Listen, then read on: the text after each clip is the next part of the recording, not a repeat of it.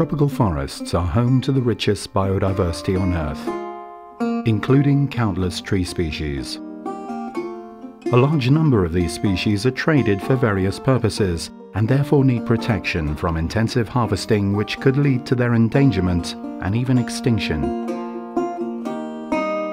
That is why, since 2007, the ITTO, International Tropical Timber Organization, and CITES, Convention on International Trade in Endangered Species of Wild Fauna and Flora, are collaborating on a program of activities to implement CITES listings of tropical tree species.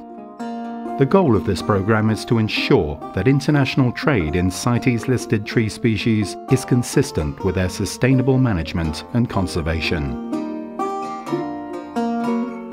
This is especially being done through expertise exchange, but also institutional, academic and private sector partnerships with reference to multiple aspects of sustainable forest management. Scattered across the mountain ranges of tropical Africa is the African cherry tree, or Prunus africana. Its bark has medicinal properties, and its dried extract is used by European pharmaceutical companies in the treatment of prostate disorders. After years of overharvesting, the EU imposed a ban on Prunus africana imports. In Cameroon, its biggest exporter, CITES and ITTO began in 2007 a program to ensure its sustainable management. As a result, Cameroon has now implemented a chain of custody to guarantee the tree's conservation and sustainable use. Farmers are now trained and certified on sustainable harvest techniques. They no longer strip all the bark. Depending on the diameter of the tree, they only take 2 to 4 pieces every 5 years. The community harvests less bark than before, but receives a fairer price, earning a higher rate per kilo. If you take too much bark, the next thing is death. The tree will die, and then you will no longer have prunus again. So it is important to take just small and then allow the tree to be there. The Peruvian Amazon is home to approximately 600 tree species.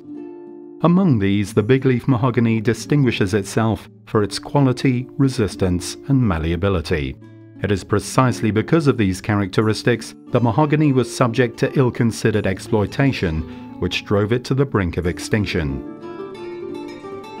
ITTO and CITES Secretariat have been working together with Peru to create a program to ensure the trade of bigleaf mahogany would guarantee its sustainability and conservation. Bigleaf mahogany is found in 9 areas of Peru, but following the census which was carried out by the ITTO CITES program, the CITES Management Authority authorized sustainable use of this timber in 2 of these areas only, in accordance with its principle of non-detrimental removal of the trees. The volume of exports for this timber has been drastically reduced. Found in the peat swamp forests of Sumatra, the genus Gonistylus, also known as ramine, is appreciated for its fine grain and easy working properties. First listed as an endangered species in CITES Convention Appendix 3 in 2001, ramine was uplisted in Appendix 2 in 2004, resulting in a tougher restriction on its trade. To cover the information gaps and help implement new methodologies for its conservation and sustainable use, Indonesia was the first country to publish a national guideline for non-detrimental findings of this species. What we have been providing under this program of ITTO CITES is basically to help as you look at how to do inventory, forest inventory better, using better design, cost effective. So with better information, they can make sure that the cut, how much they remove from the forest in each harvest, does not exceed what the natural capacity to regenerate. In every cutting block, a minimum diameter is required for cutting a ramine tree, safeguarding its population and preventing endangerment. Its reproduction process is a very delicate one, which requires specific techniques to meet sustainability standards and ensure the regeneration of the species. compared to the past, the Ramin population is currently far better managed and therefore of better quality.